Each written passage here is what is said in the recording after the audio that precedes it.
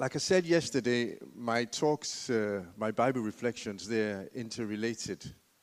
And I want to build further. So yesterday I talked a lot about we live in a secular world, and being a follower of Christ in this secular world has its challenges. And we have to find this balance of being in the world but not of the world. We can't just run and hide away from the world as it is. But at the same time, we don't want to be absorbed into the world so that no one can see the difference between us as Christians and the rest of the world. Today, I want to talk about the fact that one thing that will help us to navigate this secular world, this society that we live in, will, of course, be wisdom and understanding that comes from God. But we need to have our eyes open to see this world around us so that we can navigate this world. And that's where I want to take inspiration from this very short verse. I'm being a bit naughty and taking one Bible verse and building so much on it.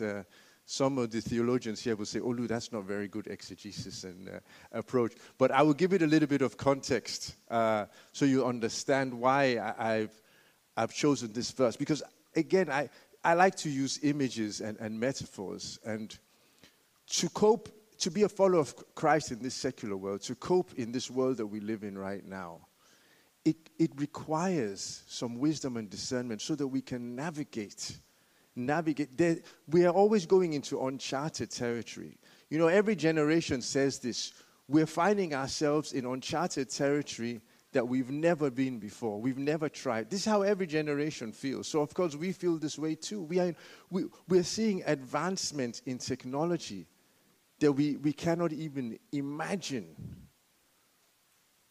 We're seeing political unrest. We're seeing wars. We're seeing medical development. There's so much out there. We're being faced with questions that no generation has faced before because our society is growing. Our society is changing. On principles of morals and ethics, we're being challenged as well. What's right? What's wrong? And it's hard to navigate some of these things because there's nothing in the Bible that directly relates to these things. So, for example, people are asking difficult questions about artificial intelligence. What does that mean for us and for our society? Robots, what does that mean for us and our society? Yeah, there's some ethics around it. So I wanted to go back and just look very briefly at this passage, give it a little bit of context, and then we'll take it from there. Yeah? Find the Bible verse. So I'm in Chronicles 1, 1 Chronicles 12, just a quick reading, where in verse 32 it says, well, I have to put in a little bit in context. You know, again, depending on what Bible you're reading, it says, others joined David at Hebron. And it numbers these people who came to join David. And what's interesting about this passage, you know, David, he's in a chaotic period because there's transition. He finally has to take over from Saul as king. So the battles have been fought, there've been the strife, and now he's gathering men to himself to establish his kingship. And of course, we know David was a warrior. He was also a worshiper, but he was very much a warrior, you know. And it tells us here that there were men from Judah, for example, in verse 24, so there were men from Judah carrying shield and spear, so some fighters with him, you know. From Simeon, there were warriors. From Levi, you know, brave young warriors, and all that. But interesting enough, it then in verse 32 mentions something that might be easy to miss. Because we're thinking, war, battle, let's establish this kingdom that God has given David. Let's fight, let's get some warriors here. But he said, from Issachar, men who understood the times and knew what Israel should do. 200 chiefs with all their relatives under their command. Men who understood the times and knew what Israel should do. That's my prayer for all of us here. That we become men and women who really understand the times so that we know what to do in many of the different situations that we will face. We need to understand the spiritual climate we're living in. We need to understand the economic climate we're living in. We need to understand the scientific climate and the political climate, etc., etc. We need to understand the times. When I did a bit of background reading here on this, it basically says, these men of Issachar were wise people who could help David make difficult decisions, who could understand what was going on and know how to lead and how to direct. See, they understood the times. And because they understood the times, therefore, they knew what to do. And I want to relate it a little bit to what I shared about yesterday. It's if we shrink back from understanding of our world, from being in this world, if we shrink back, if we just hide in a corner, if we just block it all out and live in our own little Christian bubble or a little Christian ghetto, we won't understand the times and we won't know what to do in many of the different situations that we face. There's a couple of biblical examples that have inspired me for a long time that I want to share with you. For the sake of time, I won't read all of it. They're long chapters. But they are two very concrete biblical examples where I think this whole principle of understanding the times and knowing what to do are Joseph and Nehemiah. So if I start with Joseph, every now and then I accidentally speak Danish. Hvis jeg starter med, if I start with Joseph, I love the story. Since I was a child, I love reading about Joseph. Fascinating character, everything from how his brothers rejected him and sold him into slavery, cast him in a pit, But from an early time, Joseph had this sense of a call to leadership, and God was speaking to Joseph through dreams. And one of the things I think is very important about understanding the times is actually being able to interpret what's going on around us. The information is there. I learned a principle that many times when God speaks to us or shows us things, there's revelation, interpretation, and then application. And sometimes it goes well, sometimes it goes completely wrong. If we take Joseph, God gives him a revelation through a dream, that your brothers would bow down before you. And his interpretation about having a leadership position amongst his brethren and that he was favored by God, that was a correct interpretation.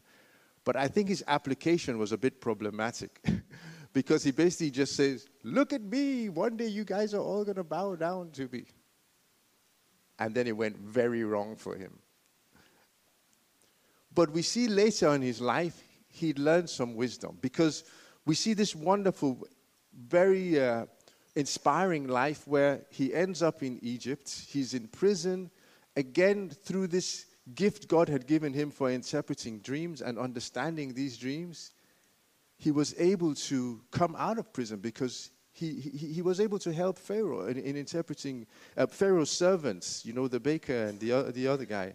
But anyway, he ended up out. But he got, again, when he was tested, when he got into trouble with Potiphar's wife, he knew what was right and wrong. And he kept his integrity. So because of this, he rose to a very prominent position. And one of the stories that always inspires me is this whole idea where this dream came about 7 years of famine, 7 lean years, but 7 plentiful years. And what he could do, he could balance the short-term and the long-term needs. He could be very strategic. Now, I've heard one preacher criticize him, actually, because basically what he did what a very good businessman would do. Now, I'm going to make a very random reference. Do you remember how everybody went crazy about toilet paper during Corona? Basically, we know the law of supply and demand, yeah? So suddenly, there's a lack of toilet paper.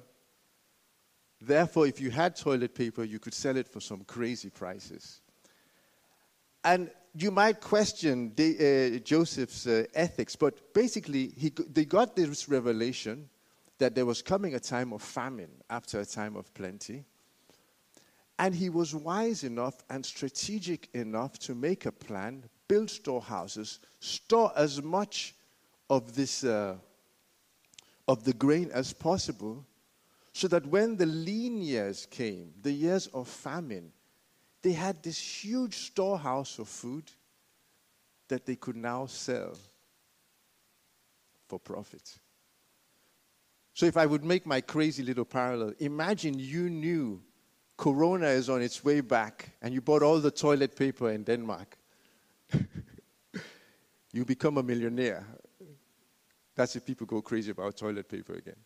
But basically, he was strategic enough, he was wise enough to say, we have this revelation that's coming. He didn't think, oh, well, let's just party and enjoy the good times, and when the bad times come, we'll just hunker down and pray and hope for the best. He was strategic in his thinking. He balanced the short-term needs with the long-term needs. He had understanding. He understood the times. He could see what was going on. God had given him insight, but his eyes were open too. He could see what was going on and therefore could make long-term plans, could make strategic decisions. And yes, he might have made some good money out of this thing and increased Pharaoh's wealth, but he didn't just hoard it for himself. He did share. So that's why I don't think he's all bad. I think he did walk with integrity, and he did do something that was very right. So he understood the times. He had wisdom from God, and his application of the dream was just right, and he actually probably saved a nation from famine and destruction through starvation. Another example that has inspired me, especially when I was very much involved in church planting, is Nehemiah, who he was in a situation where he was working as the cupbearer for the king, but he found out that we have a situation here where Jerusalem, the walls of Jerusalem, they lie in ruins. And he's like, this just will not do. So he put a plan together, asked for permission to go and try and rebuild these walls of Jerusalem. He put a plan together, but he understood the situation. He understood the times. And the way he navigated this situation, I think, is very, very impressive. Because one of the first things he did was he assessed the situation. He tried to understand. You know, I do a lot of coaching. I don't think I even said so much what sometimes I'm very bad at introducing myself. I'll just take a small side, see, again, Danish gets in my head, Silsborg, how do you say it? A side road, I don't know. And just present myself very quickly. I'm a psychologist, a business, organizational psychologist. So, and I've been doing that for the last 3 years. I'm originally from Sierra Leone, married a Dane who I met in YWAM, like Clement revealed yesterday. But I've been in Denmark now since 2009, and I've been working as a psychologist since 2013. And as part of my job, sometimes I coach leaders and I help with organizational development. And one of the key principles that I work with sometimes is to say that you have to take a realistic view of where we are here and now in order to have a clear vision and a proper vision for where you need to be. Yeah, I say that the most simple way to understand good strategy and goal setting and planning is to say, where are we now? And take an honest look at it, a realistic view of where we are here right now. Where do we want to be over there? And then start asking yourself the tough questions. How do we get there? In a room full of church leaders like yourselves, I know that you have a vision, you have a passion, you have a good sense of where you need to go, or where you want to be, or what God is calling you to. But an important part of the process, like Nehemiah, is to say, but where am I now? And have that understanding. What is the context that I'm in? This context we live in And like I said, it doesn't matter whether it's about the technology in the world, or the financial situation in the world, or the political situation in the world. We have to have a really good understanding of where we are so that we know what to do and we can work towards the long-term vision. So Nehemiah, of course, the first thing he did, he went and took an assessment of where are these walls? What is the situation? Who's available? What resources do we have? And then he started this project. And of course, all of you know this. If God gives you a vision, you're going to get some resistance. It's never going to be easy. Isn't it true? Another honesty test. Who thinks it's difficult to implement what God has shown you? It's difficult. So there was resistance. There was, of course, spiritual resistance, but there was human resistance. There were people fighting against him. Sanballat and his people, they're trying to mess up the whole thing. They were physically in danger. I love this verse where it says that in one hand they had their building tools, but in the other hand they had their swords ready to defend themselves if the enemy should show up. That's wisdom. That's not being naive and say, and please forgive me, don't misunderstand me. It's very easy sometimes to say, oh, God will protect me. You know? They said, well, God will protect us, but we'll have our swords at the ready because maybe God wants to use our swords to protect us. It reminds me of a funny little story I heard once. It said there was this guy, and he was in this town, and I sometimes mess up the story, but I'll do my best, yeah? But he was in this town, and there was a flood. And the water levels were rising. I can see some of you know this story. You're already smiling. Water levels are rising. And his neighbor comes and says, we're driving out of town. You know, come with us. Let's get out of here before the flood comes. And he goes, oh, no, don't worry. I've prayed. God will rescue me. Then another friend comes by with a boat later because water levels are rising. He's up on the top floor of the house. Comes by with a boat, says, come, hop in with us. Let's get out of this place. He goes, nope, no. I've prayed. God will save me. Then actually the authorities are now, look, this guy's house is flooded now. He's hanging onto at the top of a high tree. And a helicopter saying, hey, we're from the authorities. We're getting everyone out of here. You're one of the few left. He goes, oh, don't worry about me. God will save me.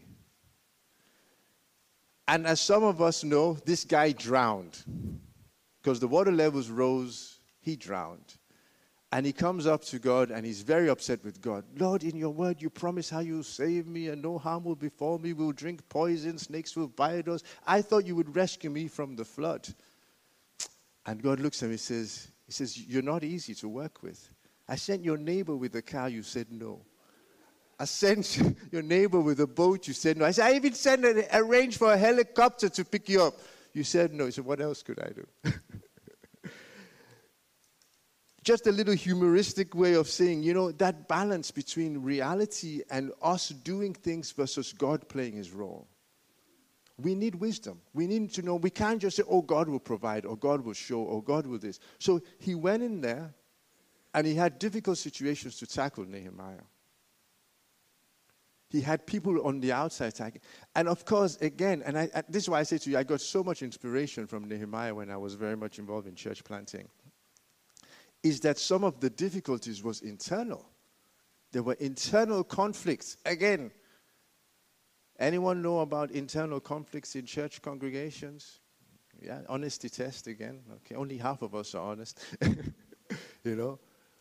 I normally make this really bad joke. I am trained in conflict mediation, and so I do it a few times a year in different contexts. But there's this bad joke I always make. I say, you know what? As long as you have human beings, you'll always have conflict. In fact, the only place where there are human beings and there's no conflict is in a graveyard because they're all dead.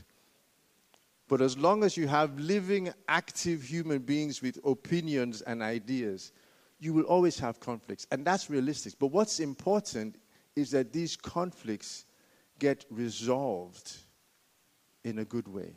resolved in a way that is honoring to God and to each other. So Nehemiah, he had this on us. He did his assessment. He understood the situation. He made a plan. He went into the situation. He recruited people. They started doing the building. They got some opposition from outside. They had internal conflicts. There's a lot of stuff, but he kept going because he had a plan. He understood the people he was working with. He understood the context, and he had a plan, and he kept going, and he succeeded in his plan. Apparently, it took only 53 days to do this rebuilding work. Now, again, I don't know enough about about building or about Jerusalem, what it was, but for me, it sounds pretty impressive that someone could do a major rebuilding of a wall in 53 days, despite opposition from outside, difficulties internally. But I think it's because he had that wisdom, he had that understanding of the people he was working with, the context he was in. So we are also, like David, like Joseph, like Nehemiah, we are also many times in situations that are transition, like for David from one king to another, or difficulties like for Joseph, where there is crisis on the way, there is problems on the way. Or maybe it could be something like Nehemiah, where we can see that things are not as they are, and we want to rebuild, or we want to build. We want to establish the kingdom of God. We want to establish a church. We want to establish a ministry. We need to understand the climate. We need to understand the times. And I have a few examples. I have 2 examples I want to give you of people I've been impressed and how they read the times. Actually, before I do that, I want to give a couple of personal examples. Sometimes I avoid trying to talk too much about myself because it shouldn't be about me. But I have a couple of personal examples I want to share with you where I think God, in his mercy and his grace, helped me dodge a bullet or 2.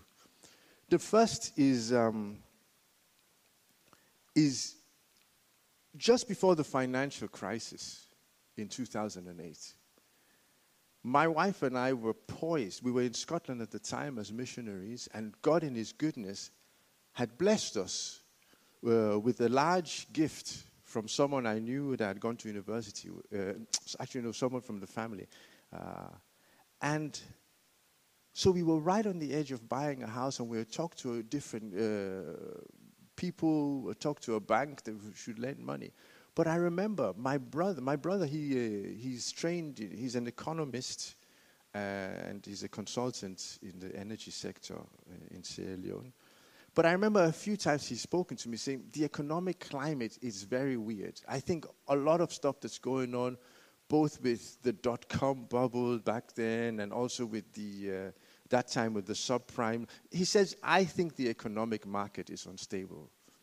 And I remember, even though we had this amazing offer of buying this house and we had this opportunity to borrow money, even though we were very broke missionaries at the time. Now I look back and think, why are they even willing to lend us money? But we know now, with the crisis, that things were wrong, that people were lending money to people they shouldn't have been lending money to.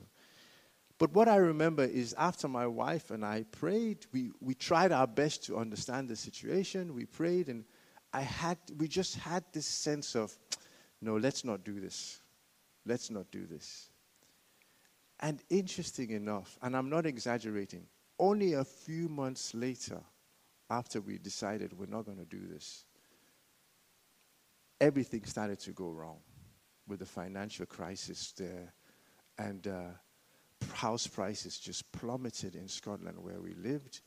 And lots of people ended up in a lot of debts with paying for a debt for a house that was worth a lot less than the debt they actually owed on it. Now, I don't think I'm special and God loves me more than anybody else, but I just think that in that context, fortunately for me, I had a good advisor, my brother. So like David had the sons of Issachar to advise him to know what to do. My brother never directly said to me, don't buy a house or anything. But I had human advisors, but I had the Lord as an advisor. And fortunately for me, doesn't always happen. I actually listen to God and do what he says. Other times I completely screw up. That's the honest truth, you know. And it really helped me dodge a bullet. And I know it's a bit of a far comparison, but in the same way, Joseph could have heard from God that famine is coming and ignored it and said, oh, no, you know, we'll make it work. It's so important that we need to get these insights. We need to get this wisdom, both from human advisors that God has provided for us, but also how God sometimes speaks to us directly through his word or other ways, and act upon it. And the second example, just very quickly, I want to use, again, I felt God helped me dodge a bullet. Like, I've had a desire to be self-employed for many years. When I even started my master's, my candidates at Aarhus University, I remember my long-term goal. I remember I was part of this organization when I was getting sponsorship as a missionary from people, and they were getting tax reductions. I remember when I said to them, that's it, I'm done. I don't need your services anymore. And they're like, oh, no, you can start up again. And I was like, nope, this is it, I'm done. Because I knew in my mind I was going to work for a while, then I was going to become self-employed. Because I've been very much inspired. That's another long story. But I was very much inspired by some people I met in 2009 who found this wonderful balance that worked for them between being self-employed but also doing ministry when the opportunity arrived. And I thought, I believe this is what I want for myself. I've been a full-time missionary, but now actually I want to see if I can find another balance. So that was always my goal. And there was a transition. In my job, there was chaos. This is what I'm saying. It's in these periods of transition and chaos, that's when we really need our minds to be sharpened, our spirits to be open to hear from God. And I remember a bigger company was going to take over the company I worked for, and it was chaos, this transitions process of buying this new. It was very, very difficult. I found it very hard to be in, and I just wanted out. And I literally got there where I was ready to just stop. And I thought, now I'm going to go and be self-employed. But they talked to me, and I talked to people who got some advice, and in my heart I felt maybe now is not the time. So I made the decision to stay longer at this company. And again, only a few months went by, and then suddenly we were in this corona crisis. Everybody sent home, you know, no work to do. And again, I don't think I'm special and God loves me more than everybody else, but I'm grateful that somehow in that situation, I got some wisdom from God and some guidance from other people that made me avoid a situation where I would have given up my job that was providing, and it was a good job, providing for my family, and I suddenly would have been in this situation with Corona, everybody sent home, no work, no customers, nothing. I really would have been in some trouble. But thankfully, I avoided that. And then after the Corona situation, I felt at one point, now is the time. And I stepped out. And in the start of September, it will be 3 years since I started as self-employed. And the climate was just right then, because it's gone so well. Beyond my wildest dreams, it's gone well. And I'm just so grateful to God and grateful for good people around me who've helped me. But again, it's that whole question of timing, of God's wisdom, of understanding the situation, you know. And we need to, when these opportunities come, we need to take them. I want to finish by giving you two examples from other people that have inspired me, and where they try to understand the times and use this as an opportunity to advance the kingdom of God. There's this church called Life Church in the U.S. It's led by a pastor called Craig Rochelle. I heard him tell the story. How many of you people use that, the YouVersion Bible? Yeah, there's a few of us. I use it too, you know. It's what I'm reading for up here from my iPad.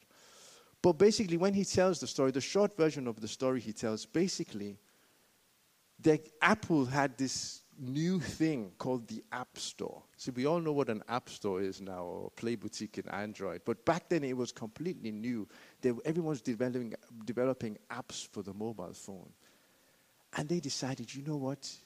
What if we could create a Bible app what if we could do something exciting with this? And they started a project. They barely had any money for it, etc. But they started this project to say, hey, we understand the times and the development of technology and mobile technology, etc. What if we could hop on this wave? I often say we need to be like surfers who are good at looking at the waves and timing to ride the waves. You see, what if we can hop on this wave that is all focused on technology and apps for mobile phones?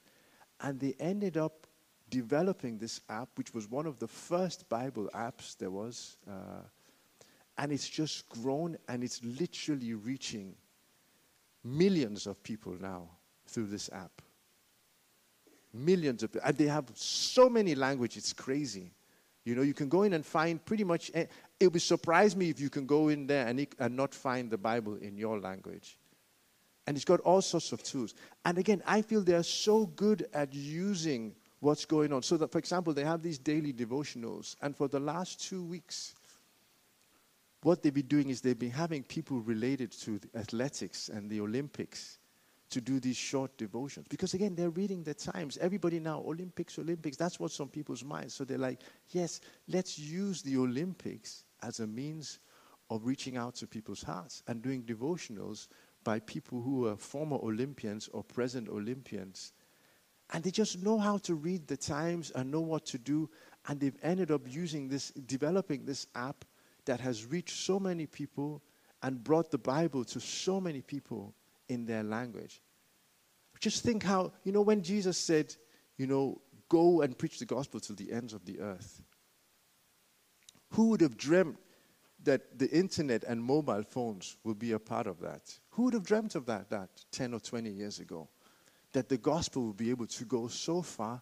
Because honestly, even like in my home country of Sierra Leone, sometimes you see this scruffy-looking person, not a lot of money, but he'll just whip out a mobile phone. Everybody has mobile phone these days, isn't it true? Wherever you are, so many people, and bringing the Bible to people that way. Another interesting group I've met a few times and participated in one or two of their meetings and read their book is this Areopagus. I think it's always Messon. I can't remember his exact name. But basically, again, there's been a season. Again, it's nothing new. But there's been seasons when there's been a spiritual hunger amongst people. And for example, something like mindfulness meditation has really grown in terms of mental health. Sadly, especially since I'm a psychologist, I know quite a bit about this. Sadly, we're in a mental health crisis in the world. The World Health Organization is very aware of the fact that mental health is a growing problem. Stress, depression, anxiety, it's a growing problem. And one of the ways people have worked with dealing with these mental health problems has been different forms of meditation, including mindfulness, etc. So there was this major wave of mindfulness, that was growing. And they took this opportunity to say, okay, while there is this spiritual hunger, but there's also this mental health crisis that is drawing people towards meditation and mindfulness, what if we did something? And so they developed something they call Christfulness, and they have their book there that guides you through it. But basically, they've used this, what was going on in the world, their understanding of the times, they've used it as an opportunity, again, to advance the gospel of God. So we need to have our eyes open and our spiritual ears open to hear from God. What are the things that He's showing us? What are the opportunities that are out there? What are the waves that we can ride to further build the kingdom of God, to further advance the personal vision that God has given us? See, many of us, like Nehemiah, God has given us a specific vision of a certain task that He would like us to perform and to do for Him. But we need to read the times to see how best can we do this. How best can we achieve God's purposes in this situation? So that's the heart of my message, is that I don't mean to be rude. So forgive me if I sound rude. I feel like sometimes Christians, we become too naive. We become too much like the guy who keeps waiting for God to rescue him, you know. I often say that it should not be like this, that whenever we walk into a Christian community or walk into a church building or to a conference like this, that we leave our brains behind at the door. Because that's how it feels sometimes. It feels like you have someone who's perfectly rational and wise when they're at work or when they're in all context, but put them in a Christian context, that is as if their brain just dissolves. So we need to be sharp. We need to be sharp in our mind. We need to have wisdom. We need to understand what's going on. We can't be blind to or naive or ignorant, you know. The Bible says, let's not be ignorant of the devil's devices. So we need to not be ignorant of what's going on in the world. We need to not be ignorant of the trends in our society. Like I said, whether it's about the economy, about politics, about science, spirituality, health, all these things, we need to stay sharp. We need wisdom and discernment to help us to navigate this. And this is where I like to use chess as a metaphor sometimes, to say that we need to be thinking 3-4 moves ahead. The best chess players, the most successful chess players, they're ones who can read so many moves ahead and can predict what's coming. And both with the wisdom God has given us, but also with the supernatural wisdom that God gives us, we need to be able to be discerning and think several moves ahead, so we can navigate this secular world, so we can be effective followers of Christ in this world. So like yesterday, I want to just give you 5 minutes at the end. I think I've done it a little bit better today than yesterday. We ran out of time yesterday. But there is 5 minutes at the end here where I want you to reflect and maybe share a little bit with your neighbor. Say, hey, how can you adapt your strategies for your community? How can you read? How can you understand the times? Are there some things, you know? And this is why sometimes it's dangerous to use the big examples like YouVersion and stuff. I'm not expecting you to find the next breakthrough app. But I'm saying in the context where you are there some trends, some patterns, some opportunities? This is one of the reasons I started volunteering at this local trivselshuset that we have, because they've done a wonderful job of developing this area that's been struggling for a while. And I've just gotten involved because I can see there's something happened there that's good, and I want to have the opportunity to bring some of the light of Christ in there. I have a couple of friends who too were in there. We're just getting involved. I generally don't know if I'm making a difference or not, but at least I'm there. I'm riding the wave with them, and as the opportunities arise, let's see what God will do, because I can see something bubbling there in our context. So it's an invitation. Now I shouldn't talk too much so that we run out of time. But it's an invitation to say, can you think of something now in your context that you can be flexible and adapt and use wisdom to know what to do?